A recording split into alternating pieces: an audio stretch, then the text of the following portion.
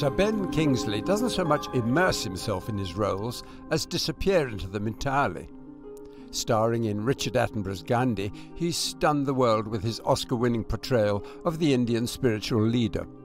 In Schindler's List, he embodied the emotional core of Steven Spielberg's film as the accountant Itzhak Stern. More recently, he's played comedy in The Whackness, haunted cinema-goers in Martin Scorsese's Shutter Island, and strapped himself into Mike Newell's blockbuster ride, The Prince of Persia. Born Krishna Banji, his most famous creation, of course, is himself, the great actor Sir Ben Kingsley. How did you get into this all-consuming business of yours, acting? Was it really that little Italian film, I think it was called Never Take No for an Answer, about the little boy and his donkey, and you looked exactly like the little boy, Peppino? Well, Martin Scorsese recently gave me a DVD of the film, and so I watched it again, and I was totally moved by it, and it is like watching an old black and white photograph of me come to life. I, as a child, looked very like the little boy in Never Take No for an Answer. What really made you really love that film so much? I empathised with the child a great deal. I mean, I was a totally sentimental child and had to be carried out screaming from Bambi. And this little boy and his wonderful odyssey really appealed to me, and I think it was such a beautifully made film. And the motives behind the making of it was so unsensationalist. And it was an honest, tender look at post-war Europe. Yes. And a tiny part of post-war Italy where this boy had lost everything during World War II. And was there anything else which really drew you into the profession? That really compelled me to be in a film of some kind. So I imagined that my every movement and gesture was followed by an invisible camera crew. So I was the star of my own film. And as I grew into my early adolescence, my early teens, I realized that I was very good at impersonations. And then I believe we have a tendency, perhaps, to live up to our nicknames. And my father dubbed me the Danny Kaye of the family. And I watched his films with great joy. And to be dubbed the Danny Kaye of the family was quite glorious. And then many years later, I was able to tell Danny this story, and he was delighted because at the premiere of Gandhi, he was the ambassador for UNESCO, and he accompanied Richard Attenborough and I to every premiere, and he was glorious company, and I finally got to sit with, eat with, be cooked for by Danny Kaye. Didn't you have a terrible audition for the theatre when you had a different name? No, it was for RADA, and I auditioned for RADA under my birth name of Krishna Banji. My handwriting was rather poor, and it was translated onto the call sheet, the clipboard of the gentleman looking after us very nervous audition folk. And he was reading through the names, and I was waiting nervously, and he read Miss Christina Blange. Miss Christina Blange. I thought, oh God, that's me. That's me. Because he'd misread. It's quite easy. If you look at if you write it and look at it, it can be very easily read as Christina Blange. I then of course had all the wind knocked out of my sails unintentionally by this lovely chap, and did a rather mediocre audition. But everything happens for a reason, Derek. I then did another audition, and secured a theatre job, my first theatre job, within a matter of months. Really? Yeah. Well, you did an awful lot of theatre before you really went into films in a big way. So I suppose the big one was, of course, Gandhi. Yes. And I remember visiting you on the set. Yes. Were you surprised to get the part, or did you think, well, I really do fit it? I'll tell you a very strange story.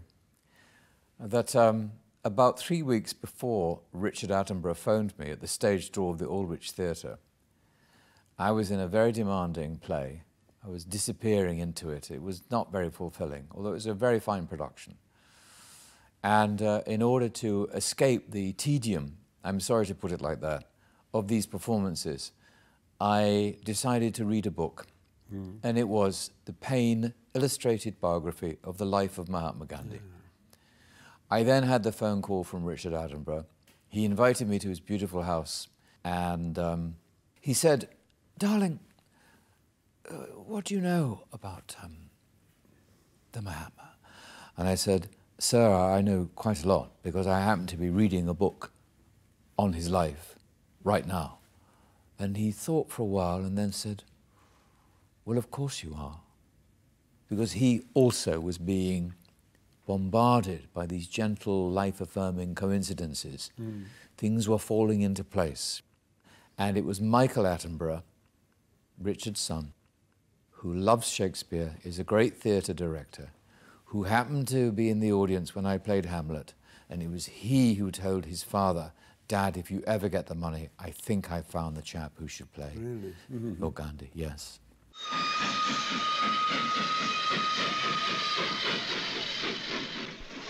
What the hell is going on? I don't know, sir.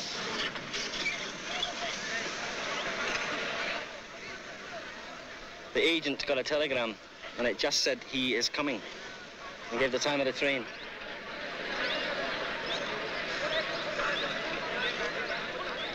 Who the hell is he? I don't know, sir. My name is Gandhi, Mohandas K. Gandhi. Well, whoever you are, we don't want you here. I suggest you get back on that train before it leaves. They seem to want me.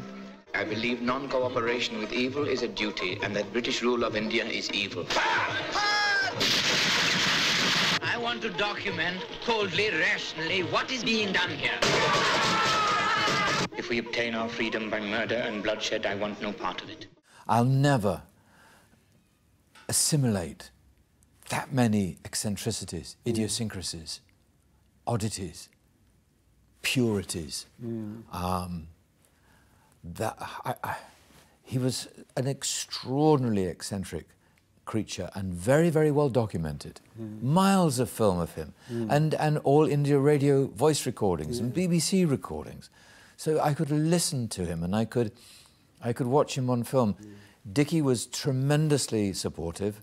I lost weight, and by the time we'd started filming, I think I was less frightened. And then, of course, by the time Attenborough says action, you just can't be frightened. You just have to dive in. And I dove in, and there it was. Were you surprised at the great success you had, or did you suspect by the end of the film that you'd really done your best work? I had nothing to compare it to, but what I think made it the unique experience for me and for others that it was, is that we didn't have any CGI.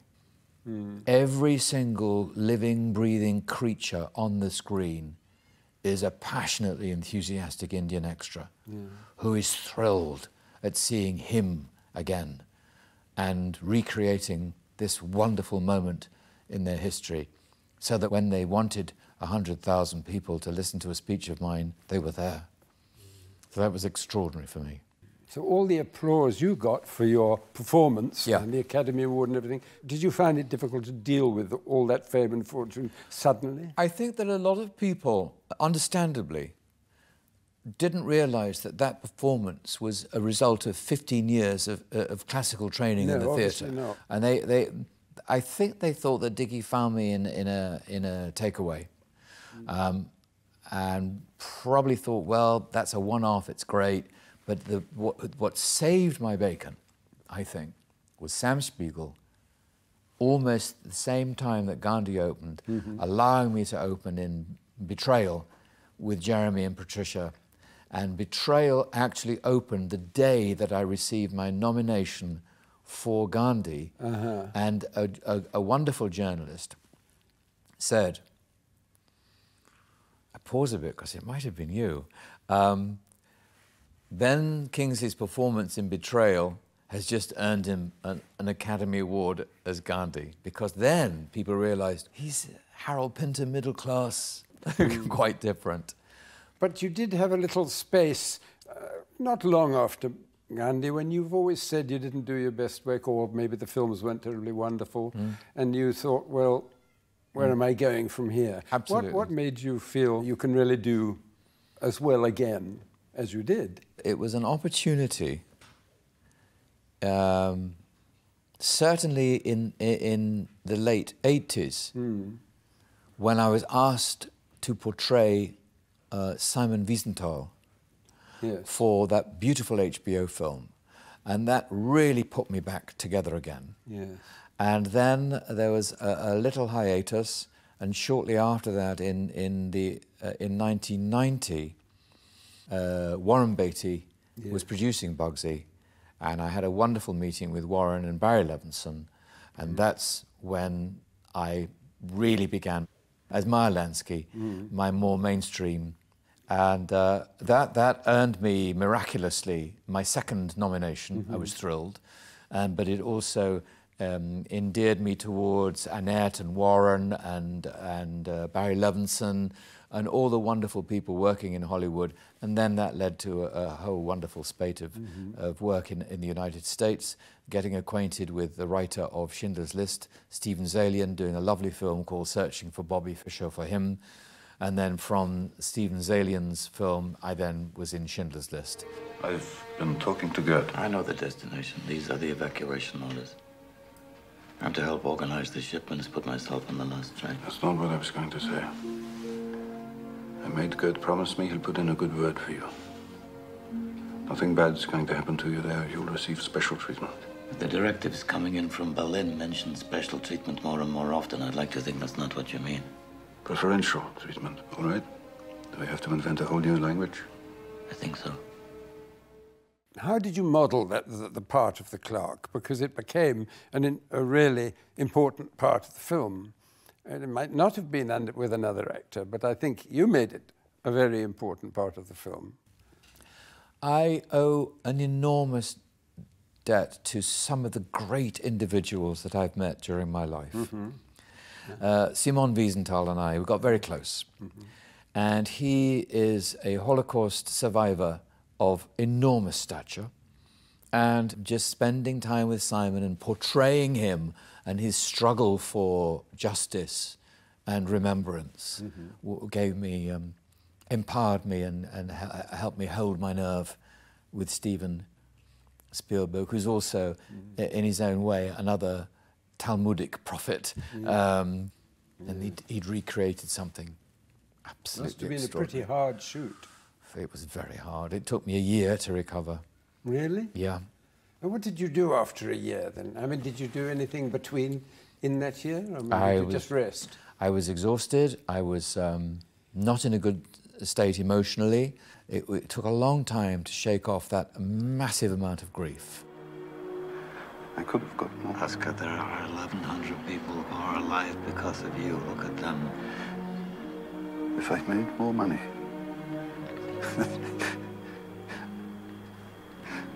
I threw away so much money.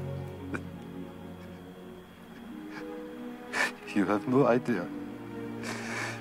If I just... There will be generations because of what you did. I didn't do enough. You did so much. The next major film after Schindler's List was Roman Polanski's Death and the Maiden with Sigourney Weaver. Yes, another pretty So difficult part. I was tied up and tortured in that film, but at least it was by Sigourney, who's delightful. And that was another success for you. And then, not long afterwards, came Sexy Beast. That was another great success for you, and a surprise, I think. I mean, you had played some pretty vicious parts, but this was the most vicious part you've ever played, wasn't it? Oh, yes, yes. And how did you manage to do that? You'd played Gandhi, you'd played the clerk in Schindler's List, you'd played all sorts of heroes. Yeah. But then, this horrible man. Oh, because I was in Peter Brook's Midsummer Night's Dream, the famous one. Yes. And I remember whilst directing me, he said, because he was onto something, and he was right. And I'll never forget this, and it works for cinema, it works as a maxim for life. He said, "What do you think about your character?" I said, I think he's a little shallow and silly. Whoa, whoa, whoa, whoa, whoa, whoa, he said. There's always something in the character that you are portraying that is greater, more magnificent, more profound than anything you could muster. Think again. And I went back to the character and I thought, you know, he takes enormous physical risks for love. He goes into a dark forest and fights people and demons and emerges wiser and truly in love. I've never done anything like that. Peter's right. I'm treating this chap like a silly adolescent, and in fact there's something absolutely magnificent about him. Yeah. Now it's hard to find something magnificent other than the scale of his rage in Don Logan. But what I did discover, and it made this script and the characterization consistent for me, was that Don Logan was most definitely, in my eyes, an abused child. An abused child who had not been healed and who would go on classically to abuse others. And this is a classic symptom of the unhealed, abused child. And as soon as I embraced my Don and said, I know, Don, I know, I know, it was awful what they did to you. Come on, let's get on with it. Then Don and I were friends, and I cared for him because I knew why he was screaming. I knew why he was abusive and violent. And everything fell into place. I hope you didn't live that part for a year. No, no. The wonderful thing when things are going really well and I'm strong and capable of handling it is I can walk away from the set exhausted. I have left everything on film. Yeah. I've left everything in the set. I've expressed fully my day's work, and I go home exhausted and I sleep like a baby. That's the best way to leave the set. Now let's get to The House of Sand and Fog, which you got a nomination for, I think. I did. Tell me about that film. House of Sand and Fog was just an extraordinary invasion of my consciousness because the writer of the book, Andre Dubout III, sent through his wife the manuscript of the book to me way before it was a film. Really? And his wife said in the letter, my husband has based the character of Colonel Barani in his book on you. So I ended up acting Colonel Barani from a novel that was based upon me, a character that was based upon me in the novel in the first place. I loved the man very much. I loved playing him. It remains a very treasured experience for me.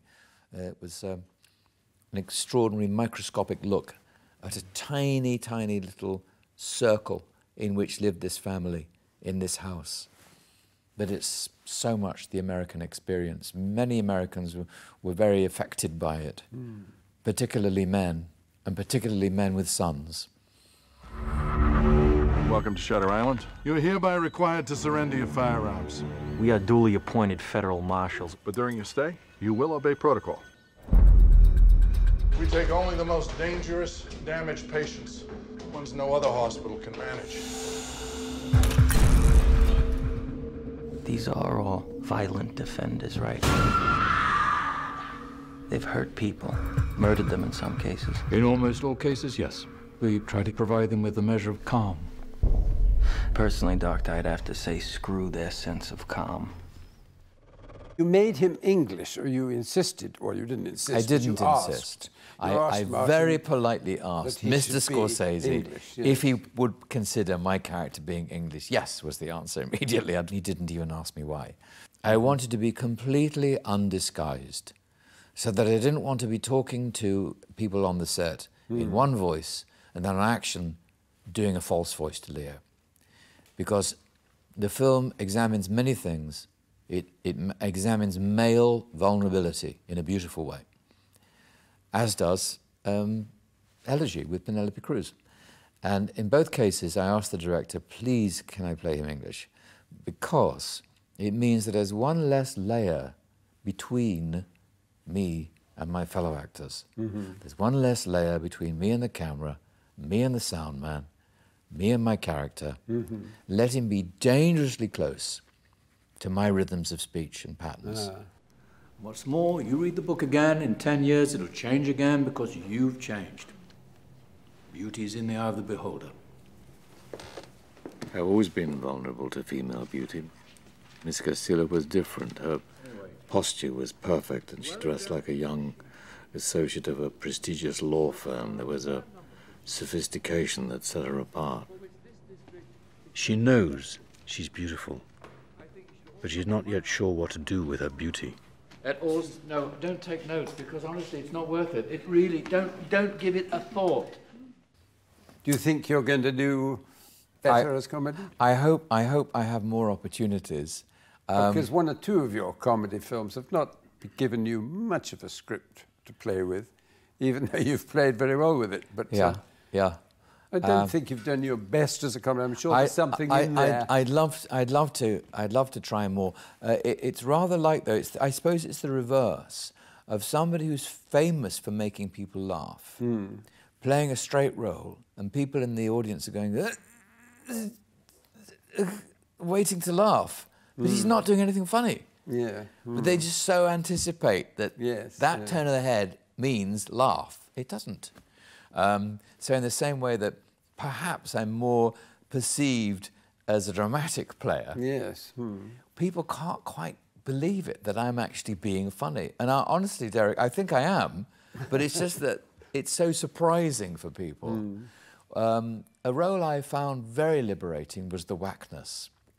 I really enjoyed that. That mad psychiatrist who was completely addicted to pot, and I really enjoyed that. And that and it was a tiny film, but it did give me an opportunity to really go a little messy and crazy, and because a lot of my characters depend a great deal upon their self-control. They depend upon their own dignity or their own controlling their own power. They are rather, I don't mean this in an anal sort of sense, but they demand a careful performance. In the Whackness, it was possible for me to be careless, blurry, just let it go. I really enjoyed that. I'd love to do some more comedy.